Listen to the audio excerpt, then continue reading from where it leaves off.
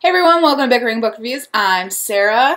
And I'm Becky. And you have to think about it a minute. I know, I'm like, what am I doing here today? Okay, so today we're talking about Darius the Great is Not Okay, and it is by Adib Khorram? Maybe. If you know how to pronounce it, please let me know. Okay, so this book is about Darius, who feels like he never fits in anywhere. He is not American enough to fit in at school, and so he doesn't have any friends, and he's not Persian enough to feel like he fits in with his family, like he can't, speak the same language, doesn't make the same connections.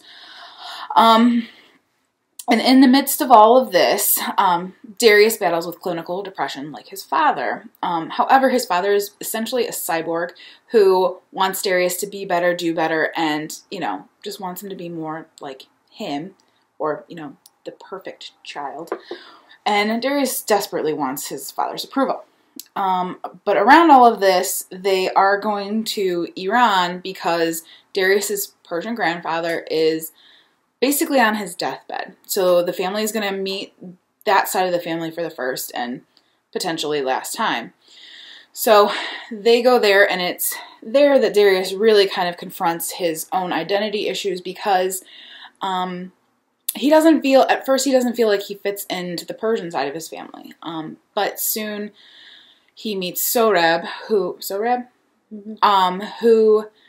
kind of shows him his place. And Darius starts feeling more like himself and kind of connects more to his family and more to who he is as a person. And before we start talking about it, this was another book that they gave us at Book Expo. This was actually one that they really highlighted, but I also downloaded the ARC off of Edelweiss. I did too. I know. I'm a failure. Sometimes it's just easier to read in an ebook form. So the first thing I'm going to say about this before I go into a lot of it, Darius and his father are very much into Star Trek, and it's supposed to be that they've started watching Star Trek from the very beginning, and they're up to Next Generation. And I grew up with in my household, somebody who was a Trekkie. This person says that they weren't a Trekkie. But when you had a phaser and action figures and a transporter, you were a Trekkie. Okay, I love Star Wars, but Star Trek was kind of hard. But it did work in this book. Because I grew up around it, I enjoy Star Trek. And they keep referencing certain episodes, and there's one where they're talking about Captain Picard being interrogated, and he keeps saying it's 4 lights, and they keep saying it's 5 lights, and I was like, So the weird thing is, this was in one of the other books that we recently reviewed, the Robin Schneider book. Remember, they kept referring to Star Trek, right? They did refer to Star Trek. So here's I don't want to go too far off the course, but I think what people are now realizing is that Patrick Stewart is he was awesome. Okay, of the awesome. So I didn't even like Star Trek because I was forced to watch it by my dad, but I love Captain Picard because come on. And the person that's in my household who won't admit that they were a Trekkie was a huge Captain Picard fan. You dressed up for him for Halloween 3 years in a row. And so that was to me that was very honest. But we digress. So this book. But the thing is, I think that the Star Trek kind of tangent relates back to why I like this book so much, because the author makes these comparisons and uses these metaphors that you don't typically see in other places, and it works, and it's unique, and it's interesting, and it's new, and it's fresh, and I think part of it is seated in the fact that he's a Trekkie, but I wish I had examples, I don't, but it's so fresh and so interesting, and it just kind of makes you laugh. So, and to me, the thing that I just thought was so well done in this book, because the part of him going to Iran was interesting, and like you were saying earlier, it is a little different. You don't see them exploring Iran as much.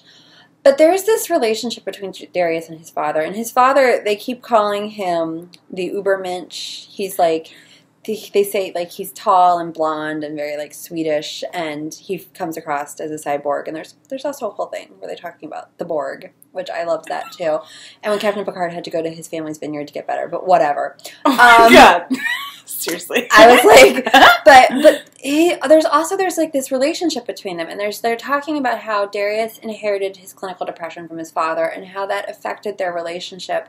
And if you read it, it's his father wants to be there for him and wants to love him, but he's so guilty that he did this to his child. Well, and he has his own struggles too. Right, and they talk about like how his father's depression affected Darius's childhood, and I thought that felt so honest. It felt very real. And that to me was like the best part of this book, because you don't see that. You don't necessarily in a YA book see a parent wanting to have a relationship like that. Yeah. And I thought that was very beautifully done. Like I said, and this book is being touted a lot because of the Iranian aspect, and it's also being touted a lot for LGBTQ aspects. And I felt like that is like such like 2%. Yeah, I don't know if I could get on board with that, because if at first glance it feels like a friend book, which you don't see many friend books between two male characters. I could definitely see where, like, it just kind of reminds me that there would be, like, fan fiction sites where, like, they're shipping the two main characters. But nothing on the page ever really kind of lets you know that it goes one way or another. Like, you could read into either way. Right. So we should rate it. All right. Our rating scale goes from 5 unicorns down to 2 unicorns. If we didn't like it, it was a horse. So where are you? So originally I was at 3, but the more that I think about it, like I said, it's just the way of the relationship between Darius and his dad and what the author did with that. I think I'm going with 4.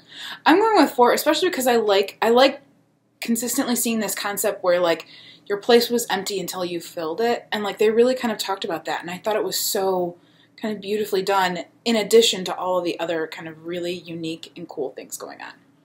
So that is where we are on Darius the Great is Not Okay. All right, so we'll see you around. Bye.